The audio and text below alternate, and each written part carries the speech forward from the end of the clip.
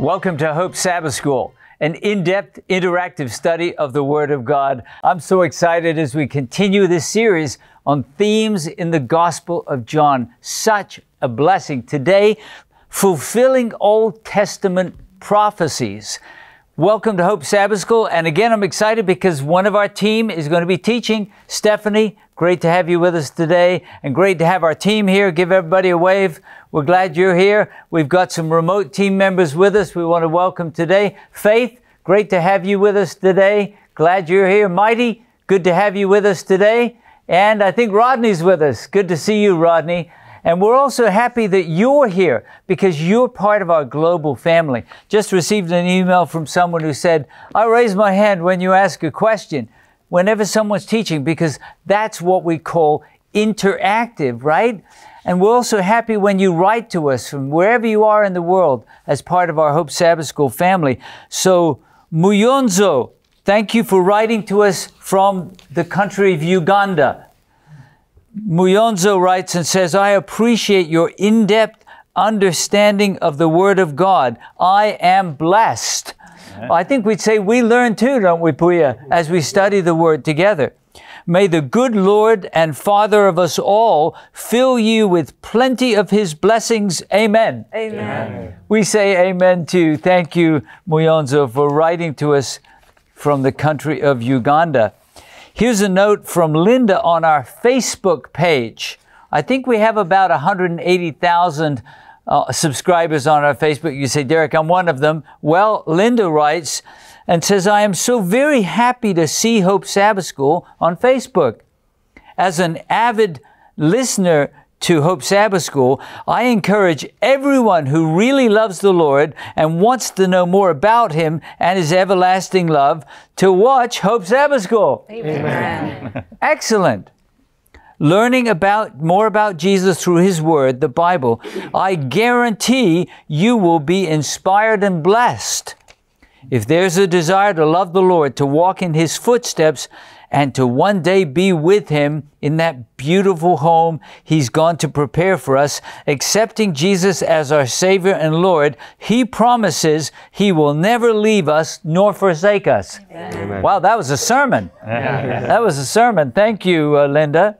I encourage everyone who wants to have a closer walk with Jesus to watch Hope Sabbath School. Amen.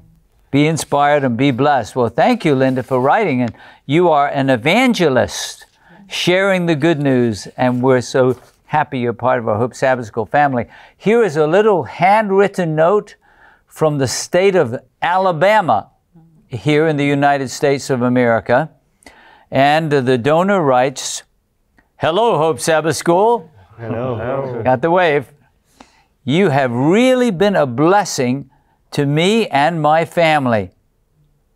I can't see that well, but I can really hear the Word of God. Amen. Isn't that a reason why we want to speak clearly so that people get the message? May God continue to bless you all in Jesus' name, and a donation of $100. Amen. To bless Hope Sabbath School. Thank you, donor. You know who you are. Thank you for sharing with us in the mission. And thanks to each one of you. You know, we're at a time of the year when some are saying, what could I do? Where can I lay up some treasure in heaven? I want to encourage you to partner with us.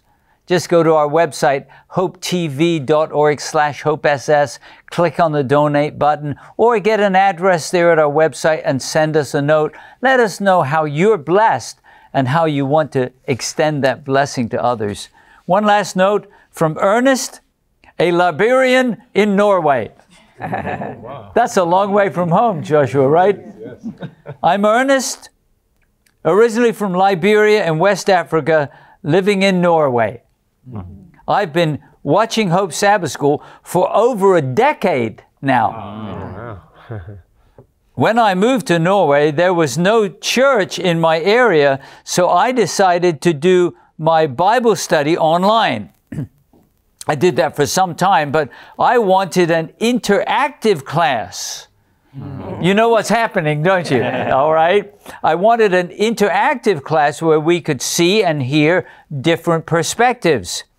In my search to get such a study, I came across Hope Sabbath School, and I've been glued to it since then.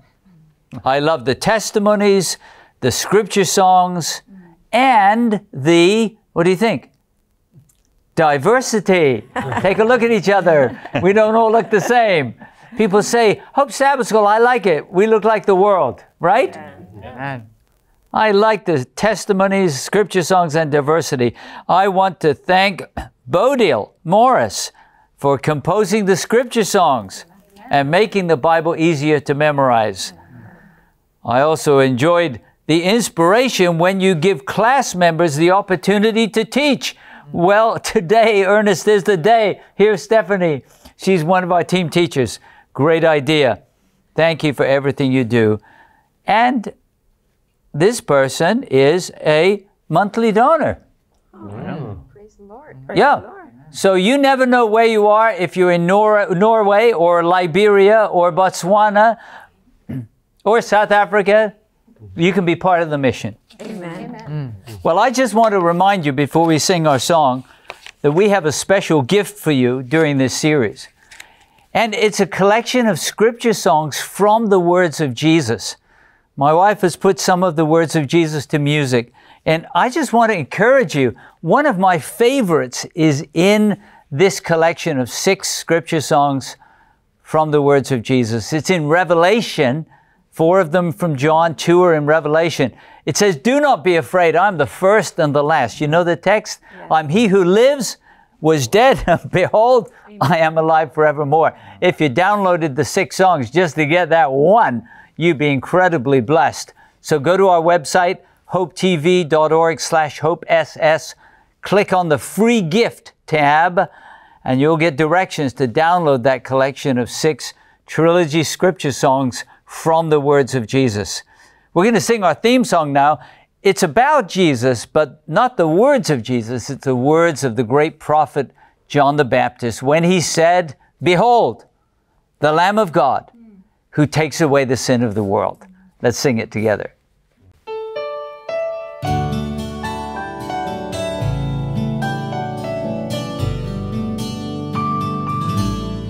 Behold the Lamb of God who takes away the sin, who takes away the sin of the world. I have seen and testified that this is the Son of God who takes away the sin of the world. I saw the Spirit descending from heaven like a dove. I saw the Spirit descending, and He remained upon him. Behold the Lamb of God who takes away the sin, who takes away the sin of the world. I have seen and testified that this is the Son of God who takes away the sin of the world. Behold the Lamb of God. Behold the Lamb of God. Behold the Lamb of God. And that's what we want to do in our study today, fulfilling Old Testament prophecies, is behold the Lamb of God, predicted hundreds of years before He came. Yes. Thanks for leading our study, Stephanie. All right, let's bow our heads for prayer. Dear Heavenly Father, thank you for your word. Thank you that we can trust it. We ask for your Holy Spirit to guide us into your word and your truth today. In the name of Jesus Christ, we pray. Amen. Amen. I have a question for us as we begin our study today. And that question is, who is Jesus? Who is Jesus? Rodney? Can we read a text just to answer your question? It is taken from Matthew 1 and verse 16. Matthew 1 and verse 16. Would you like us to go there? Yes, please. All right. Matthew chapter 1 and verse 16. And I'm reading from New King James Version. It says, "And Jacob begot Joseph, the husband of Mary, of whom was born Jesus, who is called Christ." So Jesus is the Christ, he's the Son of God, and he was the Messiah. Amen. Puya. For me, I would say Jesus Christ is the Creator and the Savior. Creator and Savior. Tendi. He is the Lamb of God, the light of the world, the way, the truth, and the life. Jonathan. He's the image of God, the revelation, the perfect revelation of his character. The perfect revelation of his character. Jeffrey. Physician, healer. Very good. Well, I put it out on social media. I asked the question on social media, and here are some of the responses I received. The Word made flesh. A preacher and religious leader. Messiah. Divine. Son of God. Let's see what the Bible says. We'll start our study in the book of John, John chapter 5, verses 17, 20, and 36. And Zendili, do you have that? Would you start our study today? So, John chapter 5, verses 17, 20, and 36. okay, and I'll be reading from the New King James Version, John chapter 5, verse 17. "But Jesus answered them, My Father has been working until now, and I have been working." Verse 20. "For the Father loves the Son and shows him all the things that he himself does, and he will show him greater works than these, that you may marvel." Verse 36. "But I have greater witness than John's. For the works which the Father has given me to finish, the very works that I do bear witness of me, and the Father has sent me." All right. And let's also read John chapter 10, verse 25. And Jeffrey, if you would read that for us, John chapter 10 and verse 25. And I want to ask a question as we're reading this text. What do these words of Jesus reveal about his close collaboration with the Father in heaven? Go ahead, Jeffrey. All right, I'll be reading from the New King James Version. Jesus answered them, "I told you, and you do not believe. The works that I do in my Father's name, they bear witness of me." All right, what do these words of Jesus, how did they show his close collaboration with God the Father? Jonathan. Yeah, I mean, people kept asking Jesus, like, who are you? Or like, what, and how do you do such things? Or how do you claim such things? And he repeatedly points back to these works that he was doing that obviously no one else can do. And so he's saying, the works that I'm doing show my relationship to the Father. So pay attention to them. Gladys. Yeah, Jesus said many times, I don't do anything of my own. Everything I do is what the Father tells me to do. So these verses just reveal that they were working in close connection. He was only doing what the Father revealed for him to do. It just hit me from your post, Who is Jesus? That if we didn't have the Bible, we just have to say, well, he's someone that a lot of people talk about, I guess a famous teacher of some kind, but we wouldn't have any of the testimonies that we're hearing today. The Bible is so important, and I know you're going to take us actually to the Bible before even the incarnation, right? But even there, Jesus said, these are all about me. So I guess what I'm sensing in the answer to who was Jesus is I really need the inspired Word of God to answer that question. That's right. That's right. Zandili. I wanted to say that they show us that Jesus and the Father, they had a shared mission, and they had a intimate relationship together, which was divine. So when he's saying the Father, it shows the divinity of him. And Jesus boldly claimed his relationship with God the Father. Let's look at John chapter 10, looking at verses 37 and 38. And Mighty, if you would be willing to read that for us. John chapter 10, verses 37 and 38. We're looking at what that bold claim was of Jesus about his close relationship with God the Father.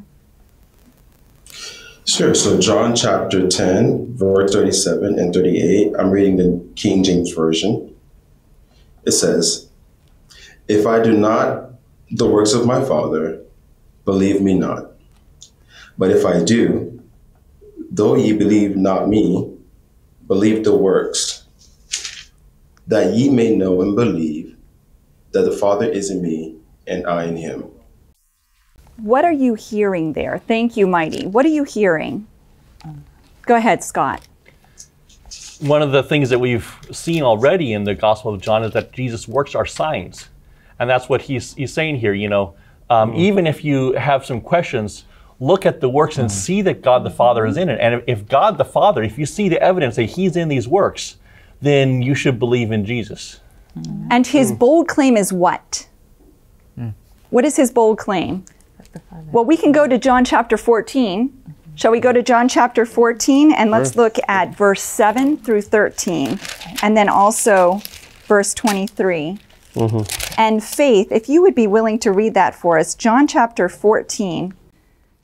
And that's verse 7 through 13 and verse 23. Yes, I'm reading from the New King James Version, verse 7. "If you had known me, you would have known my Father also. And from now on you know him and have seen him." Philip said to him, "Lord, show us the Father, and it is sufficient for us."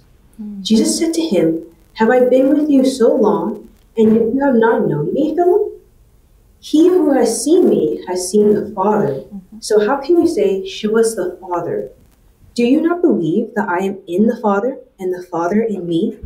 The words that I speak to you, I do not speak on my own authority, but the Father who dwells in me does the works. Believe me that I am in the Father, and the Father in me. Or else believe me for the sake of the works themselves. Most assuredly, I say to you, he who believes in me, the works that I do, he will do also, and greater works than these he will do, because I go to my Father. And whatever you ask in my name, that I will do, that the Father may be glorified in the Son." Amen. And you said verse 20? Yeah, 23. Oh, 23. Okay.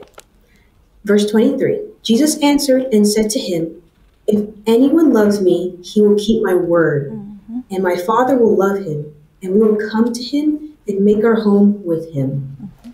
What is the bold claim? Thank you, Faith. What is the bold claim?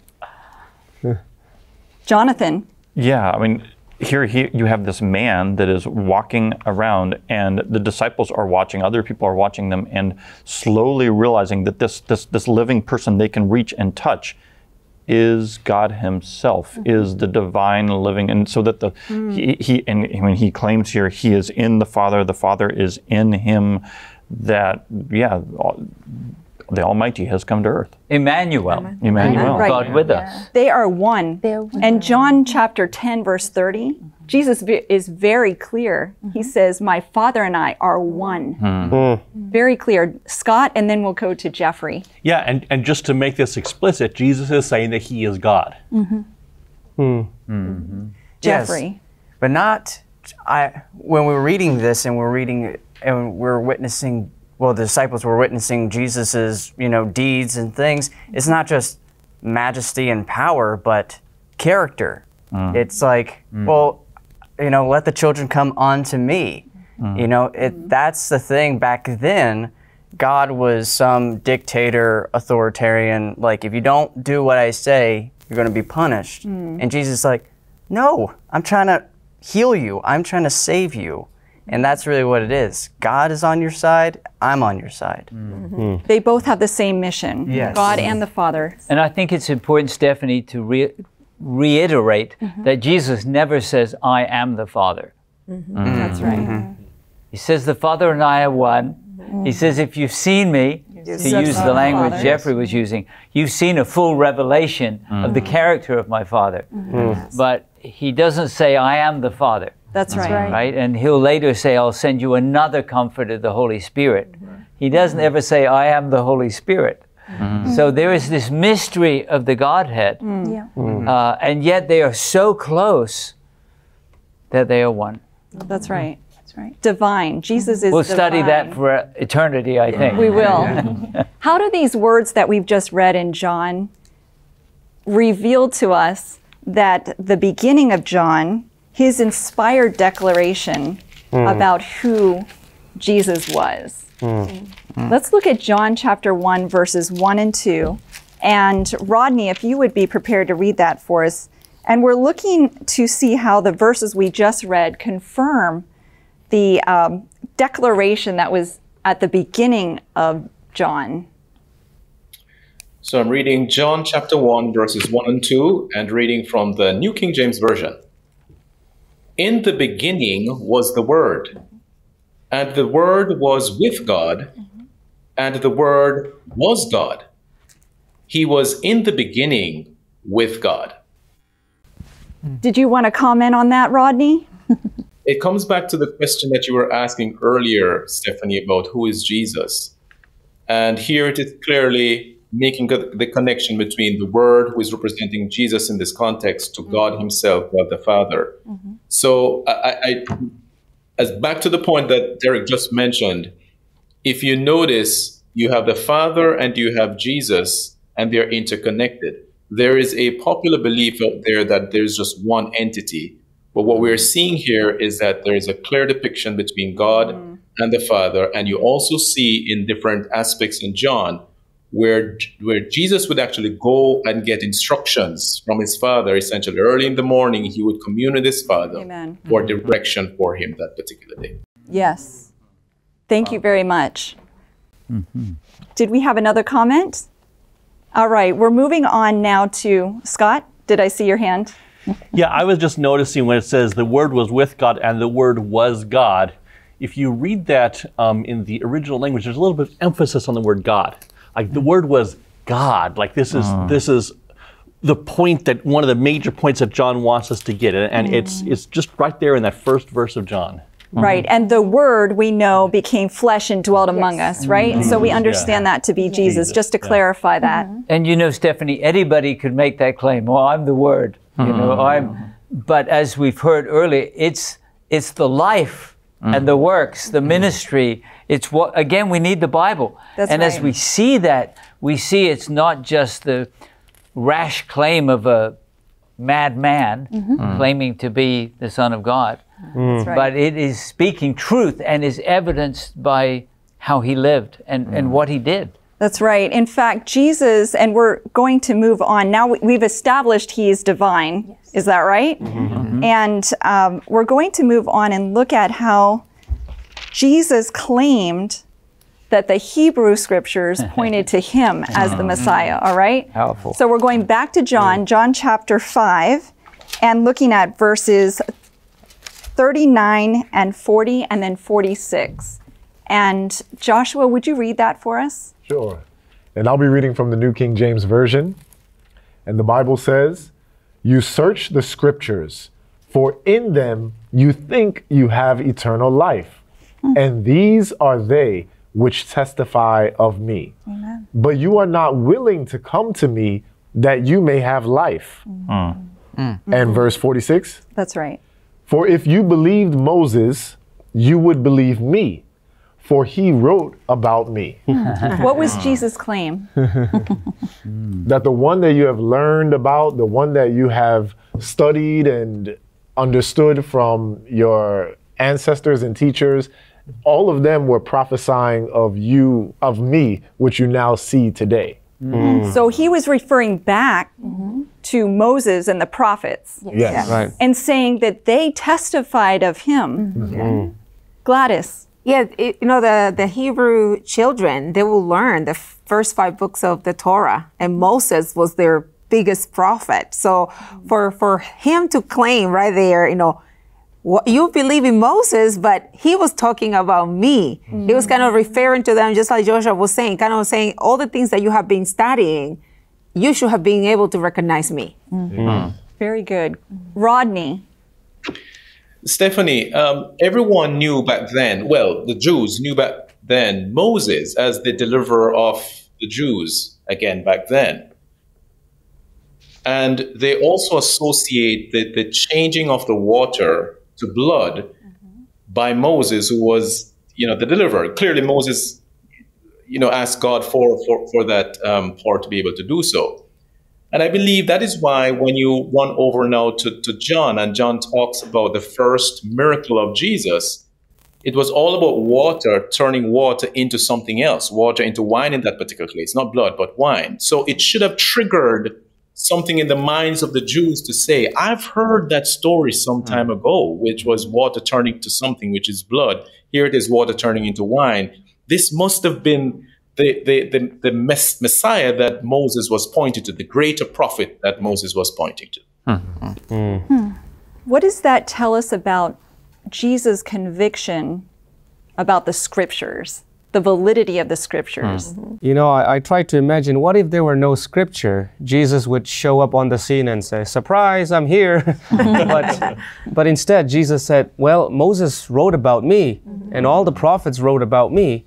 And Jesus was using the scripture as a way to confirm, in a way, solidify their faith that he is truly the Messiah. And Puya, maybe you can take us there. Jesus also confirmed who he was when he referred back to the Old Testament, the Hebrew scriptures. Right. In Luke chapter 24, verse 36, when he spoke to those 2 disciples after his resurrection on the road to Emmaus, right? Luke chapter 24, verse 27. And I'll be reading from the New King James Version, Luke 24, verse 27. And beginning at Moses and all the prophets, he expounded to them in all the scriptures the things concerning himself. I just wish I was walking with Jesus that day, don't you? Right. Where did he start? Maybe Genesis 3:15. I'm going to put enmity. I don't know. But he walked them through the scriptures and made it clear who the Hebrew scriptures were pointing to was him. He was the Messiah. Right. All right, Derek. I love the testimony of those 2 disciples. Later they said, didn't our hearts burn within us? Yes. So Gladys talked about the scriptures, but they saw like this amazing revelation. Again, not a random claim, but they saw all of these fulfilled in the Jesus they knew and followed. Yes. It must have been amazing. It must have. All right, Tendi? I just wanted to add that every time Jesus talks about the scriptures validating who he is or testifying about him, if you read the text, scriptures and me, scriptures and him is always in capitals, which is emphasis. Thank you. Jonathan? Yeah, I just think it's interesting how God didn't reveal everything all at once. He, left little pictures throughout scriptures, and so as you go through the scriptures, as you walk through them, and as the disciples, look afterwards and say, "Oh, wow, that reveals to him. Oh, that reveals to him." And so I think maybe that's how God, works in our life as well, as bit by bit by bit. Jeffrey? Yes. The God that we serve does not just make claims, he reveals evidence. And that's really what this whole great controversy is all about. And when Jesus was on earth, revealing the evidence bit by bit and making us fully convinced in our own minds. Thank you. Zandili? So I went back to the 5 books that Moses wrote to try to find out like what really prefigured Jesus that he was referring to when he was saying starting from Moses. And I found that in Genesis, Moses says he is the seed in Genesis 3:15, and in Leviticus he is the Passover lamb, and in Exodus, he's the Passover lamb, and in Leviticus, he's the sacrificial system. You all sacrifice, you're familiar with this one, and this pointed to me dying on the cross for you. And in Numbers, he is the bronze serpent. He says to Nicodemus, if the Son of Man should be lifted up, just like Moses, when he lifted up the serpent in the desert, that was me. And in Deuteronomy, he says, Moses says, God will raise up a prophet who is like unto me, but who will be greater than me. So when he's saying Moses, I was like, okay, I really need to see what Moses was saying about the manna, which is Jesus, the bread of life. Amen. And as you pointed out, thank you so much, Zenduli. As you pointed out, each verse, each Bible book that was you found, it's prolific. It's throughout the whole Hebrew Scriptures. Yes, Puya. And to add to that, it's not just the books of Moses. If we go through every single books of the Old Testament, the Hebrew Scripture, throughout all the Old Testament time, they were all pointing forward to the coming Messiah. So this is all about Jesus. Amen. And it wasn't, of course, later he revealed himself to the 11 disciples, right? And he repeated something very similar. And maybe we should just go there. Luke chapter 24, looking at verses 36 and then 44 and 45. And Gladys, would you read that for us? Sure. I'm reading from the New International Version, Luke chapter 27, verse 36, and then 44 and 45. While they were still talking about this, Jesus himself stood among them and said to them, "Peace be with you." Verse 44, he said to them, "This is what I told you while I was still with you. Everything must be fulfilled that it is written about me in the law of Moses, the prophets, and the Psalms." Then he opened their minds so they could understand the Scriptures. Wow. Amen. Amen. Jesus recognized that the Hebrew Scriptures pointed to him as the Messiah. But he's not the only one. His disciples did too. Let's look at John chapter 1, verse 45. Jonathan, would you read that for us? Philip found Nathanael and said to him, "We have found him of whom Moses in the law and also the prophets wrote, Jesus of Nazareth, the son of Joseph." What did Philip say? He found who? The one. The one who was prophesied, right? All right, let's go to John chapter 2 and look at verse 17 and 22. And Mighty, would you be able to read that for us? John chapter 2, verses 17 and 22. I'm reading from the King James Version. And it says, "And his disciples remembered that it was written, 'The zeal of thine house has eaten me up.'" 22. "When therefore he had risen from the dead, his disciples remembered that he had said this unto them, and they believed the scripture and the word which Jesus had said." What can we learn from the fact that both the disciples and Jesus had confidence in the Scriptures? What do you learn for yourselves today? What can we learn? Puya. As we just looked at that verse 22 from chapter 2, the disciples believed because they witnessed the fulfillment of what Jesus prophesied. And so for me, when I read the scripture and study these prophecies and seeing it in fulfillment in the history of this world, it brings a great deal of evidence, as Jeff pointed out, evidence to believe that this is trustworthy because the predictions and the prophecies are fulfilled. That's right. I think you're making a really important point because modern liberal scholars will say this just related to people back then. There's no one who can tell what's going to happen in the future, not even God. Well, God does claim, I know the end from the beginning, right? Things that have not yet come to pass. But Jesus had confidence in the reliability of those prophecies, testifying about Him. And I think today, our Hope Sabbath School members around the world, they need to realize that we don't listen to the scoffers and the skeptics who say, none of that has any significance. It's just something back then. Right. But holy men of God were moved by the Holy Spirit. So it's actually very exciting, as Zandili was sharing. I found this in Genesis, found this in Exodus.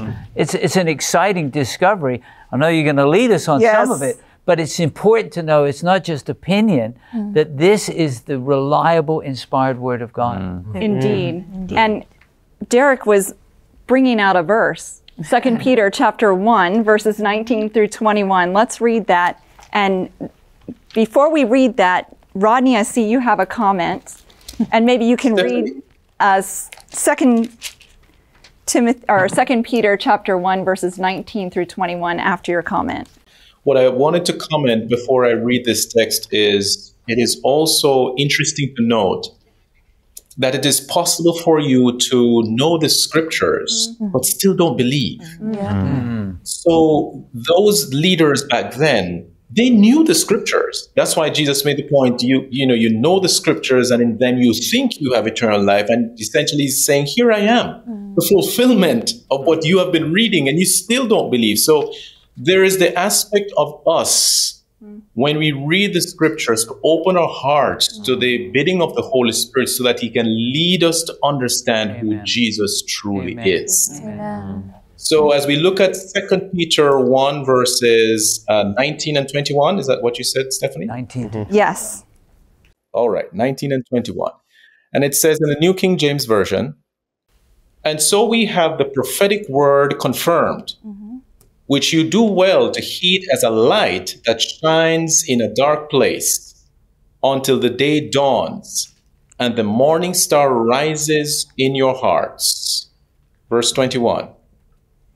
For prophecy never came by the will of man, but holy men of God spoke as they were moved by the Holy Spirit. So the scripture was inspired. I saw a few comments here, Scott. We skipped over verse 20 where it says that no prophecy of Scripture comes from someone's own interpretation. And this is the other side of what we talked about, how Jesus had confidence in the Scripture. And we talked about how some people say, well, the Scripture doesn't matter. But there are other times where people get very much into their own kind of esoteric understanding of the Scripture. It has a spiritual meaning. And this is also what we're saying is that, no, the Scripture has a plain meaning. We read it, and when the plain meaning is apparent, that's what we should hold to. We can trust the Word of God. Absolutely. Let's take a look at, I'm sorry, our time, it limits us, so we have to move on to the next section. But let's take a look at some Old Testament prophecies and how we see those fulfilled in the life of Jesus. We'll start in Isaiah chapter 40, verse 3, and then I'll let you be thinking, as we're reading this, some of the other times where we see in the Old Testament that it was fulfilled, those prophecies were fulfilled in the life of Jesus. Isaiah 40, verse 3. And Jeffrey, if you would read that for us. Yes. I'll be reading from the New King James Version.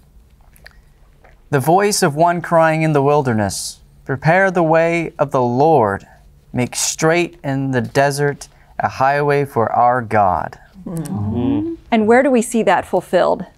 In John. In John. Who fulfilled that? John the Baptist. John the Baptist. Let's take a look at that. John chapter 1, verse 23. And Scott, would you read that for us? John chapter 1, verse 23. Okay, and I'm reading from the English Standard Version. He, that's John the Baptist, he said, I am the voice of one crying out in the wilderness. Make straight the way of the Lord, as the prophet Isaiah said. So referring back to what? Hebrew Scriptures. Yes. All right, what are some other examples? Psalms. Psalm, go ahead. Yeah, Psalms 1, 118, verse 26. Psalm 118, verse 26. Blessed is he that comes in the name of the Lord. Yeah, please read that for us. Psalm chapter 118, verse 26. Verse 26. And it says, Blessed is the one who comes in the name of the Lord. From the house of the Lord, we bless you. And where do we see that fulfilled? The triumphant entry. And the triumphal entry, John chapter 12, right? John chapter 12, verse 13. And Rodney, would you be willing to read that for us? John chapter 12, verse 13. And I'm reading from the New King James Version. Took branches of palm trees and went out to meet him and cried out, Hosanna! Blessed is he who comes in the name of the Lord, the King of Israel. And we need to follow that one up with Zechariah, okay? Zechariah chapter 9, verse 9, because they're closely connected. Tendi, would you read that for us? Thank you, Stephanie. And I'll be reading Zechariah 9:9 from the New King James Version. Rejoice greatly, O daughter of Zion. Shout, O daughter of Jerusalem. Behold, your king is coming to you. He is just and having salvation, lowly and riding on a donkey, a colt, the foal of a donkey. We'll see the fulfillment of this. John chapter 2, verse 14. 12. 2 or 12? 12. I'm sorry, John chapter 12. Thank you. And we'll be looking at 14, verse 14. Jonathan, would you read that for us? Sure. I'll be reading from the English Standard Version. And Jesus found a young donkey and sat on it just as it was written. Do you want to read verse 15 as do. well? Please do. Okay, so we're looking at John chapter 12 and now looking at verse 15. All right. And it says, Fear not, daughter of Zion. Behold, your king is coming, sitting on a donkey's colt. What was the importance of him coming in that manner? Jesus had not wanted anyone to, bring any light to himself. But now he was riding, triumphal entry, riding into Jerusalem on a donkey. What is significant about him doing that? Hoya? He was fulfilling the prophecy of Zechariah, and there was no excuse for anyone in Jerusalem who witnessed that scene to deny that Jesus wasn't the Messiah. I mean, he was being welcomed in as the prophecy predicted. It was important for Jesus to do that. And this was the first day of the week, right? Leading up, Jesus knew it would take him to the cross. He knew that. Well, also, Gladys. Whenever the kings and the army went out to war, whenever they were triumphant, they will come in riding into the city. So, and the people will come out and celebrate. So Jesus was fulfilling. He got to the end of his mission and he was coming. The kings will come in horses, but he chose a humble way to come in. Yes. Not to, like you said before, to bring glory to himself, but to point to the scriptures humbly on a colt. Yes. Derek, did you have a No, comment? she's right. No triumphal entry on a stallion. That's right. But exactly the way the prophet had foretold hundreds of years before. Amen. Yeah. Jonathan. Just that I think goes with this picture. I mean, we have kings coming in, and here he's fulfilling that, but it's different. It's not the come in triumphantly like they wanted him to. Honestly, it was this picture like there's something different about this Messiah that's coming. He's humble. He's lowly. He's riding on a donkey. Riding on a donkey. Where are some other places in the Old Testament scripture that point to Jesus as the Messiah and that were fulfilled in the New Testament, in the life of Jesus? Puya. I mean, there are a few, I could just try to summarize and say that the Bible predicted where he would be born, where he would be raised up, how he would be rejected, and how he would die. Right? All those prophecies were written hundreds and hundreds of years before Jesus ever showed up on the scene. Yes. Nice summary. Thank you. Anyone else? Also, it talks about exactly like about his crucifixion. You know, he will be pierced, he will be rejected, he will be mocked. So every single detail of his life was predicted. Faith, I see your hand. Yes, it also talks about how he would be born, how he'd be born from a virgin. And that's exactly how he was born. Conceived through the Holy Spirit and born of a Virgin Mary. Amen. That's powerful. That's important. Jesus' timing, as we have read through John, we recognize that there were times before that they would have taken him and killed him. Right. But the Bible records It was not his time. And I know this is not in our outline, but I'm just thinking of Galatians chapter 4, and I believe it's verse 3 and 4. Galatians chapter 4 and verse 3 and 4. Go ahead, Zendili. Okay, and I'll be reading from the New King James Version. It says, "But when the fullness of the time had come, God sent forth his Son, born of a woman, born under the law." All right. Do you mind reading verse 5 as well? Verse 5, "To redeem those who were under the law, that we might receive the adoption as sons." Jesus was born on time. He went into ministry on time. He was crucified on time. He raised on time. It was all according to prophecy. If we look at Daniel chapter 9, which we cannot surround in this study today, but Daniel chapter 9 reveals that Jesus fulfilled the Old Testament prophetic prophecies, the prophecies of the Old Testament to the T. Amazing. Now, we could just go home and say, hey, we proved that that's Jesus, right? That Jesus is the Messiah. But my question is, does it make a difference who we believe Jesus is? Does it make a difference? Gladys.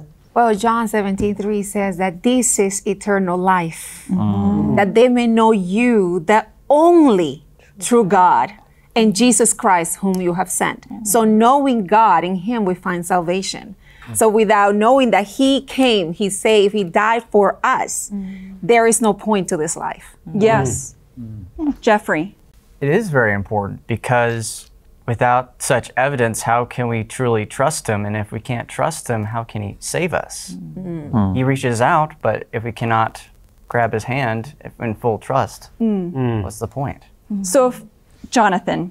Yeah, I mean, many religions believe in God, and there was a common belief of a God that was similar to the Old Testament. But if that didn't actually come to the revelation of God's character in Christ and the actual fulfillment of the solving of the sin problem in Christ's sacrifice for sin, I mean, where would we be? We would be lost without the true hope.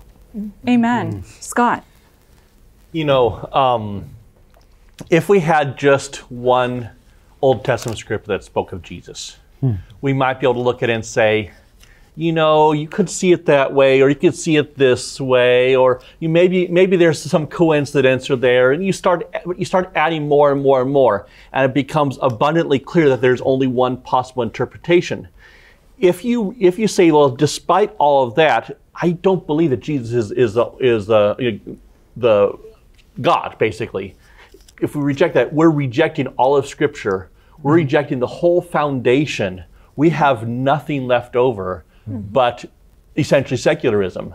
Like it all depends on this. Like you can't pick and choose and say, I want this part and I'm gonna be skeptical about this and I'm gonna be skeptical about this. Scott, what I'm hearing you say and what I'm hearing all of us say is that this is vitally important. This has eternal stakes. Right. Whether or not we believe that Jesus is the Messiah, it has eternal results. Derek, did you want to add to that? You know, some have said, I'm not a statistician, but some have said, the chances of someone else fulfilling one of those prophecies, it's possible. Many other people were born in Bethlehem, right? Yeah. But again, the statistical likelihood of fulfilling 2 or 3 or 4, and then you get up to scores of prophecies. I mean, it is absolutely impossible for that to happen by chance. That's right. That's You right. either have to, like Scott said, discard the whole Bible or say, well, it must have been written after it happened or something. But if you read the Bible with the confidence that Jesus had in the Scriptures, you have to come to the conclusion that he is who he claimed to be. And more than that, as you pointed out, to realize that he wants us to have life through his name. Amen. Amen. Amen. So here's my next question. Thank you, Derek. My next question is this. There's someone who may be watching us today who's saying, you're just applying Scripture to Jesus. Trying to make it fit. That's right. It really wasn't, Jesus really wasn't the Messiah. How would you respond to that person?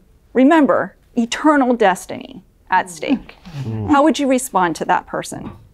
I'm going to respond, since I raised the question, and say, slow down and realize our first responsibility is to love that person. Amen. And our second responsibility, which I think Jonathan's been emphasizing, is to ourselves be a revelation of the immeasurable, unfailing love of God. If we just pounce on, well, look at this and this and this, that's right. I don't think people are persuaded simply by information. Amen. Thank you very much, Joshua. I would also say to really confront the person and try to help them to acknowledge the deeper fears that they have. I believe that it takes a deep amount of humility and understanding to be able to reprogram or to acknowledge truth that is new to you, to accept new light into your life. I have a massive amount of respect for anyone out there who has converted from one faith to the Christian faith. Because when you listen, we could get people of every single faith into this room, the most scholared of each and every religion. But the truth of the matter is, only one of them is honestly and truly right. So you may be passionate about what you believe. You may have believed it all of your life. It could have been your father's, grandfather's, great-grandfather's faith. But the reality is there is one truth. And so we need to seek that truth. And if we're being real here, when it comes to Jesus, and you hinted at it too, Derek, is that, are you honestly expecting someone else to come? Riding on a donkey in 2024. Are you expecting them to come riding on a donkey, to be crucified, to fulfill all of these prophecies? Like, are we being real here? So if you can just acknowledge, hey, maybe I've been wrong all this time, and I should accept the truth today and turn away from what I've known so that I can have eternal life, so that I can put my family on the right path, so that I can look forward and live according to God's will, walking in from this day forward. Amen. Thank you, Joshua. We're going to go to one last comment. Mighty, I see your hand. And after you share your comment, we're going to look at 2 Corinthians 4, verse 4 as we bring it to a close. Wow, Joshua said something that really resonated a chord in me, and that it is someone seeking the truth. And I think that's the most important factor. You don't need to have extensive knowledge of the prophecies in the Bible in order to, believe Christ. A story that comes to mind is when a centurion came to Jesus, and he came with such great faith that Jesus said, you just have to say the word, and my child will be healed. And Jesus himself commented, I have not seen such great faith. What was different about this person is a Gentile who didn't know the scripture. He heard of Christ and he believed. He had the love, a love of the truth. And I think that's what's very important. And this a verse I want to read is in 2 Thessalonians. All right, 2 Thessalonians chapter 2. Okay. 2 Thessalonians chapter 2, and which verse verses or verse did you want to read, Mighty? I want to look at verse 10 to 12. All right. And as we'll close on these few verses, all right? Okay. It says, I'm reading the King James versions. And with all the deceit of unrighteousness in those who perish, because they received not the love of the truth, that they might be saved. And for this cause, God shall send them a strong delusion, that they should believe a lie, that they all might be damned who believe not the truth, but have pleasure in unrighteousness. So I think this is really important that we have that love of the truth, no matter how inconvenient it may be or how it goes against things that we love in this earth. And if we have the love of the truth, we'll be able to believe the word that comes to us plainly. Amen. Amen. Amen. Thank you very much. Thank you, Mighty. It reminds us how relevant this is for us today. May God help us not only to be a witness, but to also stay connected to Him so that we can be confident in His word. Thank you very much, Stephanie. What a reminder today, wherever you are watching as our Hope Sabbath School family, it's not enough to know the truth. We need to love the truth. And by the way, the truth is not just information. The truth is Jesus. Amen. We need to love Him and know Him personally, whom to know is life eternal. Let's pray. Lord God, we've seen much evidence today from the Hebrew Scriptures, inspiration of God provided through the prophets to give us evidence that Jesus is the Christ, the fulfillment of all of the prophecies, all of the hopes of your people through the ages. We choose to believe and to love the truth as it is in Jesus. In Jesus' name, amen. Amen. Well, thanks for joining us for Hope Sabbath School. What a journey. So much to learn, pointing us to Jesus, our Savior. Go out now. Be a blessing to those around you.